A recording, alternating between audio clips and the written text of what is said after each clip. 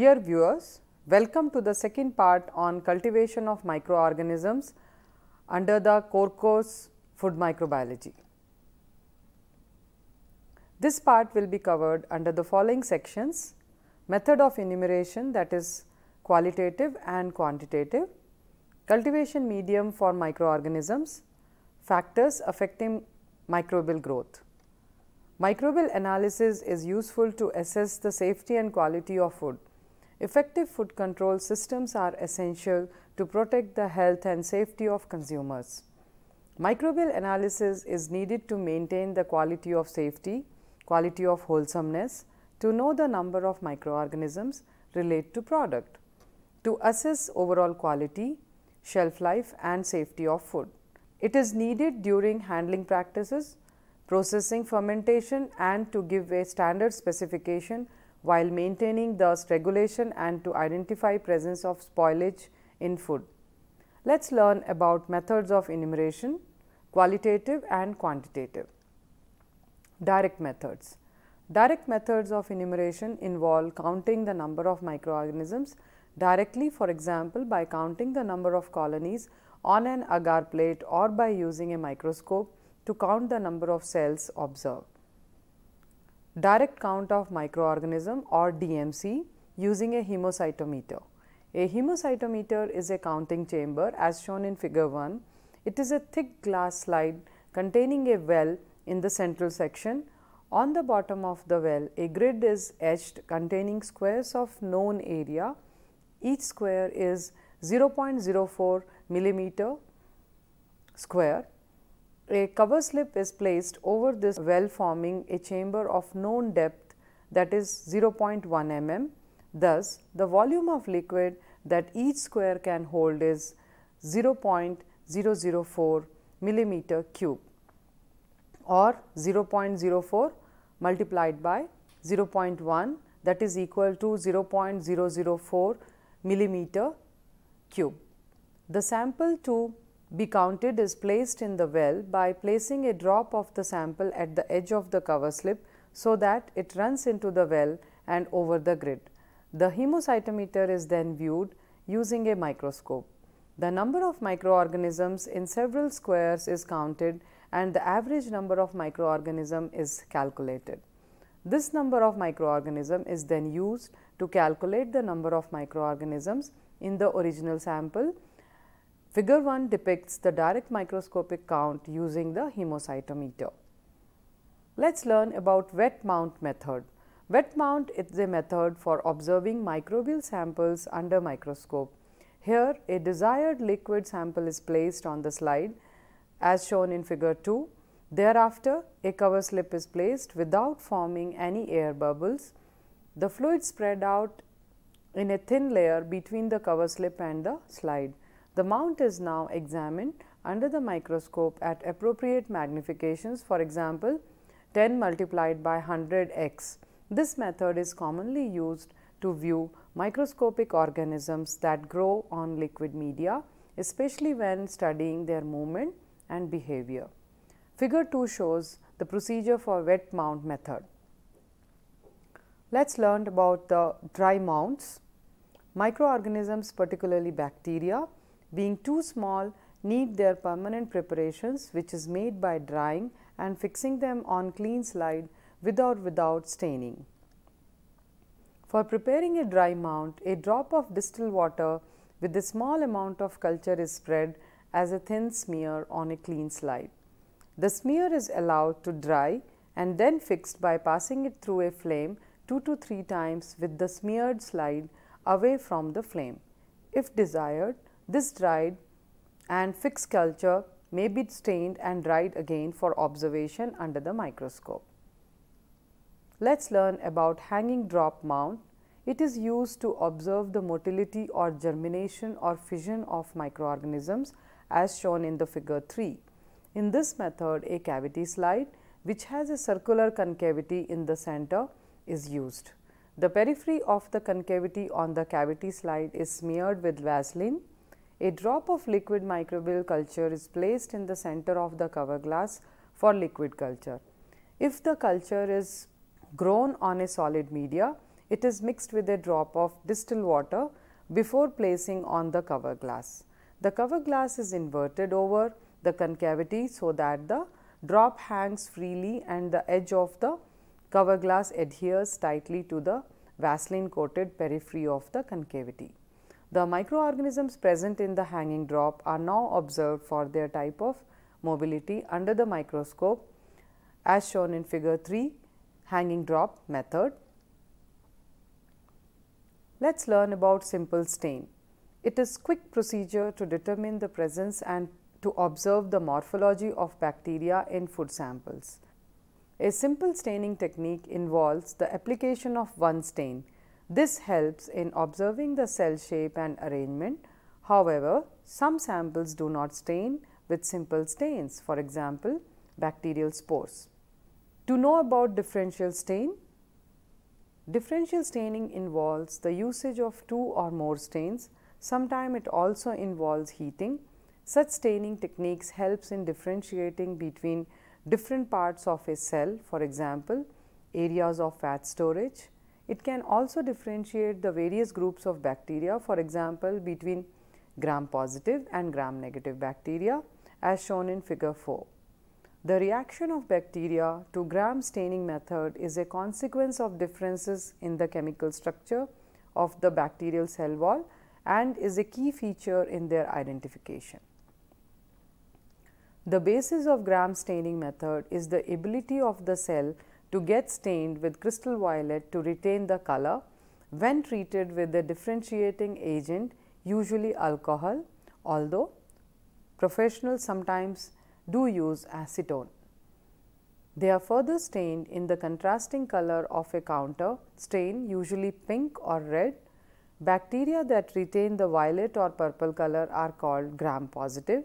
Those that lose the violet or purple color but take the pink or red are called gram negative. Figure 4 shows the gram staining procedure. Dear viewers, please note here that always use a young culture, that is 18 to 24 hours old only. Older cultures of gram positive bacteria tend to lose the ability to retain the crystal violet iodine complex and appear to be gram negative. Some bacteria are naturally weakly gram positive. The amount of alcohol treatment, the differential stage must be judged carefully because overtreatment washes the crystal violet iodine complex from gram positive bacteria and they will appear to be gram negative. After the direct methods, let us learn about indirect methods. Indirect count is made by growing microorganisms in liquid broth. As microorganisms grow, the broth becomes cloudy or turbid. The turbidity is measured using a device that is turbid meter or colorimeter or spectrophotometer. Aerobic plate count or APC is used as an indicator of bacterial population on a sample. It is also called aerobic colony count, standard plate count or mesophilic count or total plate count. The test is based on an assumption that each cell forms a visible colony when mixed with agar containing the appropriate nutrients. It is not a measure of the entire bacterial population, but it is generic test for organisms that grow aerobically at mesophilic temperatures between 25 to 40 degrees centigrade. The count is expressed as colony forming unit or CFU per gram or ml. APC does not differentiate the types of bacteria. APC can be used to gauge the sanitary quality, organoleptic acceptability, adherence to good manufacturing practice and to a lesser extent as an indicator of safety. APC may also provide information regarding shelf life or impending organoleptic change in a food. Standard plate count or plate loop count SPC, plate loop count PLC. Standard plate count or plate loop count, that is SPC or PLC, is the measure of the total number of aerobic bacteria in the milk. The most common causes of high SPC could be unhygienic milking equipment, poor cooling and poor udder preparations. Mastitic cows can also be responsible for high counts. The regulatory limit for SPC is 1 lakh bacteria per ml of milk. Let's learn about spiral plate count or SPLC. The spiral plate count SPLC method is used for counting microorganisms in milk, food and cosmetics. In this method, a mechanical plater inoculates a rotating agar plate with liquid sample. The sample volume dispensed decreases as the dispensing stylus moves away from the center to the edge of the rotating plate. The microbial concentration is determined by counting the colonies on a part of the petri dish where they are easily countable and dividing this count by the appropriate volume. One inoculation determines microbial densities between 500 and 5 lakh microorganisms per ml. Additional dilutions may be made for suspected high microbial concentrations. Membrane filtrations or MF. Membranes with a pore size that will retain bacteria, generally 0.45 microgram, but allow water or diluent to pass or used as shown in figure 5. Following the collection of bacteria upon filtering a given volume, the membrane is placed on an agar plate or an absorbent pad saturated with the culture medium of choice and incubated appropriately. Following growth, the colonies are enumerated. Alternatively, a DMC can be made.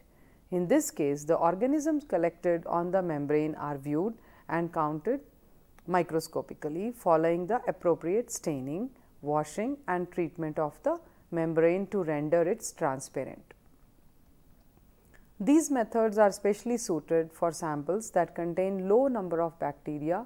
The use of fluorescent dyes and epifluorescent microscopes to enumerate bacteria in waters has been employed rather widely since the early 1970s. Cellulose filters were among the earliest use. However, polycarbonate nucleopore filters offer the advantage of retaining all bacteria on the top of the filter. Figure 5 shows estimation of cell numbers by membrane filtration. Let's learn about most probable number or NPN. The method was introduced by McCarty in 1915. This is a qualitative method for determination of the presence of coliforms in potable water. The selective medium used is McConkey's medium, which contains a bile salt inhibitory for growth of non-intestinal lactose fermenting bacteria. Since this method is statistical in nature, MPN results are generally higher than SPC. Let's learn about dye reduction test. Dye reduction test involves the use of redox dyes like methylene blue to determine the quality of milk. Methylene blue is reduced and loses its color in the presence of actively growing bacteria. The time taken for the reduction of methylene blue is inversely proportional to the number of viable bacteria. The shorter the methylene blue reduction time, higher is the microbial count and poor is the quality of the milk. Special methods for the cultivation of microorganisms. Dear viewers, the artificial culturing of microorganisms requires a supply of necessary nutrients along with the provision of appropriate conditions such as temperature, pH and oxygen concentration. All microorganisms require a good supply of nutrients. Macronutrients like carbon, nitrogen, oxygen, hydrogen, sulfur and phosphorus are required by all the organisms. These are required for all the biological activities like growth, reproduction, etc. Micronutrients like magnesium, potassium, sodium, calcium and iron in their ionized forms are required in lesser quantities. Micronutrients are all metal ions and frequently serve as cofactors for the enzymes. Cultivation medium for microorganisms. For cultivation of microorganisms, we need to provide nutrients necessary for the organisms of interest. There are different ways to classify the media. Liquid media. When the required nutrients are provided in the form of a liquid, it is called a broth. The liquids are usually placed in a test tube or a flask. Solid medium. Liquid media that has been solidified by the addition of agar, usually 1.5% weight by volume. Agar is a complex polysaccharide obtained from the sea algae. The solid media can be placed in the petri dishes, that is agar plates, or test tubes with a large surface area or agar slants. Media are classified based on the nutrient as follows. Nutrient media. Nutrient media are specific chemical formulations that contain all the nutrients and minerals that many microorganism needs for normal growth. Defined medium. A defined medium is one whose precise chemical composition is known. Undefined medium. An undefined or complex medium is one whose precise chemical composition are not known.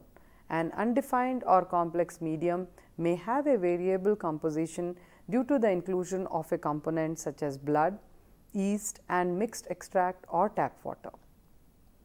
Selective medium. A selective medium is one that favors the growth of particular organism or group of organisms. It often suppresses the growth of other organisms. An enrichment culture uses a selective media component to encourage the growth of an organism present in low numbers. For example, mannitol salt agar is selective for staphylococci because most other bacteria cannot grow in its high salt environment. Another selective medium is brilliant green agar, a medium that inhibits the gram-positive bacteria while permitting gram-negative organisms such as Salmonella species to grow. Let's learn about differential medium. A differential medium allows colonies of a particular organism to be differentiated from others growing in the same culture. These media provide environments in which different bacteria can be distinguished from one another. For instance, violet red bile agar is used to distinguish coliform bacteria such as Escherichia coli or E. coli from non-coliform organism. The coliform bacteria appear as bright pink colonies in this media, while non-coliforms appear a light pink or clear. Let's know about the factors affecting the microbial growth.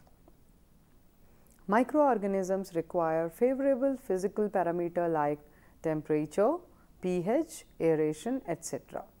Temperature. Microorganism is able to grow over a wide range of temperature from freezing to above boiling point. Every microorganism has minimum and maximum growth temperature. Growth is slower at the lower temperature because enzymes work less efficiently and also because lipids tend to harden and there is a loss of membrane fluidity. The optimum temperature is generally closer to the maximum growth temperatures than the minimum as shown in figure 6. Microorganisms can be categorized based on the temperature at which they grow as depicted in figure 7. Mesophils. Mesophils are the microorganisms with optimal growth around 20 to 45 degrees centigrade. Examples: Staphylococcus aureus, Salmonella, Listeria, Pseudomonas, E. coli, Penicillium species, Aspergillus species, Mucroap species, Rhizophus species. Thermophiles. Those microorganisms which are capable of growth within a range of about 40 to 80 degrees centigrade with optima around 50 to 60 degrees centigrade. They are adapted to not only surviving but thriving at much higher temperature. Examples are Hydrogenobacillum, Thiomonas, Acidimicrobium, Humacrola, Thermoscurcus, extreme thermophiles or hyperthermophiles. These are the microorganisms which have optimum value and can tolerate temperature excess to 100 degrees centigrade. Examples are Thermococcus, Barophilus, Thermus aquaticus, Thermococcus itorelli. Psychrophiles. Psychrophiles microorganisms occupy the other extreme of the temperature range. They can grow at 0 degree centigrade with optimal growth occurring at 15 degree centigrade or below. Examples are Erythrobacter species, Psychrobacter species, Halomonas species, Hyphomonas species, Sphingomonas species, Oreobasidium pollulans, Phoma species, Chirosporium.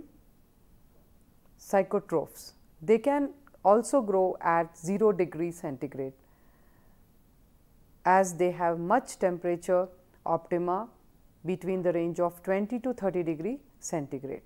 Figure 7 shows the classification of microorganism on the basis of preferred growth temperature. Let's learn about the effect of pH on microorganisms. Microorganisms are strongly influenced by pH of their surrounding. The pH range between minimum and maximum values is greater in fungi than in bacteria. Based on their tolerant and optimum growth, they can be acidophilic, neutrophilic or alkophilic as shown in figure 8. Figure 8 shows the type of microorganisms based on the pH requirement for their growth. Let's know how oxygen affects the microorganism. Earth atmosphere consists oxygen, that is 20%, and most of the life forms are dependent upon it for their survival and growth. Various types of oxygen requirement by microbes is given in figure 9. Aerobes. Microorganisms which require oxygen for growth are known as aerobes. The examples are bacteria alkaligenes, Pseudomonas, Lactobacillus, Leucomonastic, Micrococcus, Bacillus, Serratia, Macrocensins, Flavobacterium. Among the yeast, Rhodotorula, molds, Rhizopus, Aspergillus, Penicillium, Mucor, Cladosporium and Sporotrichum. Anaerobes. They are able to survive in the absence of oxygen or grow in the absence of oxygen. For example, bacteria, we have alkaligenes, Clostridium species. Obligate anaerobes. Microorganisms which cannot tolerate oxygen at all requires culturing in special anaerobic chambers. Examples among these are Clostridium botulinum, Clostridium tetani, Clostridium perfringens, Mycobacterium, tuberculosis, Pyromonas and Spheromonas. Facultative anaerobes. Microorganisms are able to grow like aerobes in the presence of oxygen, but have the added facility of being able to survive when conditions become anaerobic or without oxygen. The examples are Staphylococcus species, we have Listeria species, Saccharomyces cerevisiae, aerotolerant anaerobes. They are basically the anaerobic microorganisms not inhibited by oxygen, which they do not utilize it. Examples are Thiobacillus, Thiococcus, microaerophiles.